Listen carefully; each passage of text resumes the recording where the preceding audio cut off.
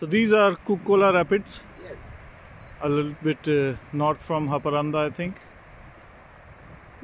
And my journalist friend from Haparanda, Lasse, is here. Lasse, is this your favorite place to fish? I'm not a fisher myself, but I like, in July, the whitefish travel upriver. Okay. And they have a feast in connection with that. Sikfest in Swedish. Okay. You can buy grilled whitefish and stuff. That's very tasty. I think it's in the salmon species, I think. Okay. Yeah, I know as a biologist what salmon is, but as a food eater, I have no clue because I'm vegetarian.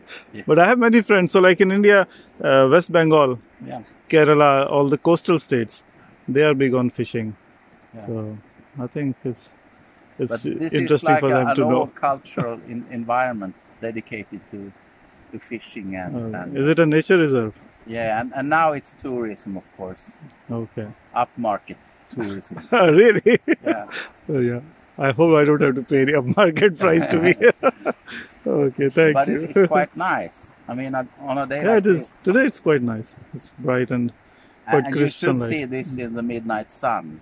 That's the thing. Yeah, by the time all the snow will be gone. Yeah, yes. So, hopefully. It will be gone in maybe a month's time. Okay.